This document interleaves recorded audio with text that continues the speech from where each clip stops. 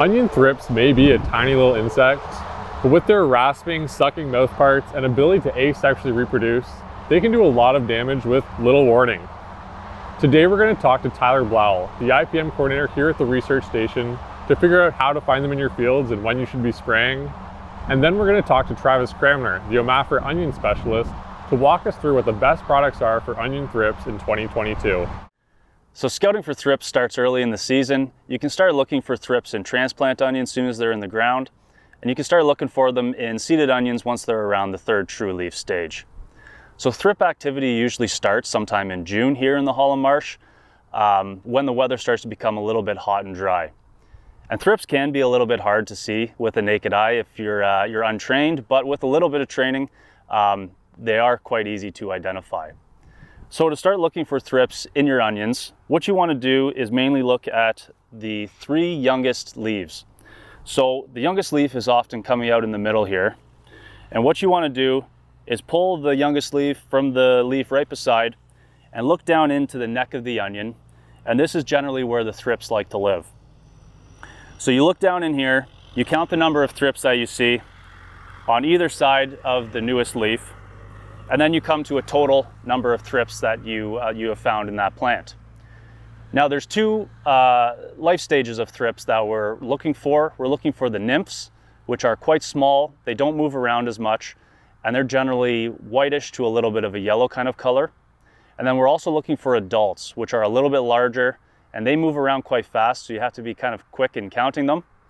And they're a little bit of a beigeish brown kind of color. So when we scout our onion fields, we generally look at 100 plants per field. So of those 100 plants, you want to accumulate and total the number of thrips that you find throughout. And then when you're done scouting that field, you want to take that total thrips number, you want to divide by 100 for the 100 plants that you looked at. And then you also want to divide by the average number of leaves that you're finding in that onion field. And then that will give you a thrips per leaf count for that field.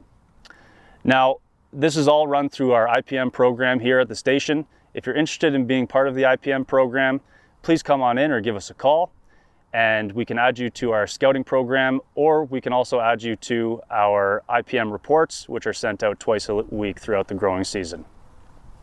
Now, scouting for thrips throughout the season is very important. Early in the season, you want to track the thrips populations as the populations start to build. This is when you want to put on a certain insecticide. And then later on and throughout the rest of the season, you want to be tracking the populations to see if they surpass a 3 thrips per leaf threshold. Now, all of these products and insecticides to manage thrips will be discussed in the next session here. The level of thrips in an area varies greatly from year to year and field to field. Insecticides should only be applied if the level of thrips present in your field is building past threshold. Thrips have a relatively short life cycle, which means it's really important to rotate between different insecticide groups so that successive generations do not receive insecticides from the same mode of action in order to reduce the chance of insecticide resistance.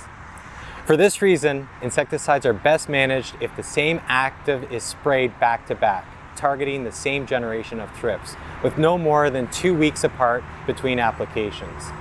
Movento 240 SC has been found to be the best insecticide to start with, since it has been shown to have systemic properties and some residual activity that works well on nymphs but not as well on adults. After Movento is used, switch to a registered insecticide with a different mode of action. Apply the insecticide twice again, back to back, with no more than 2 weeks between the applications.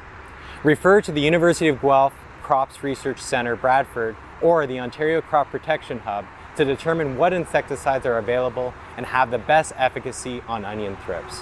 When using insecticides, use high water volumes when spraying to ensure insecticides are able to penetrate into the leaf axils and make contact with the onion thrips.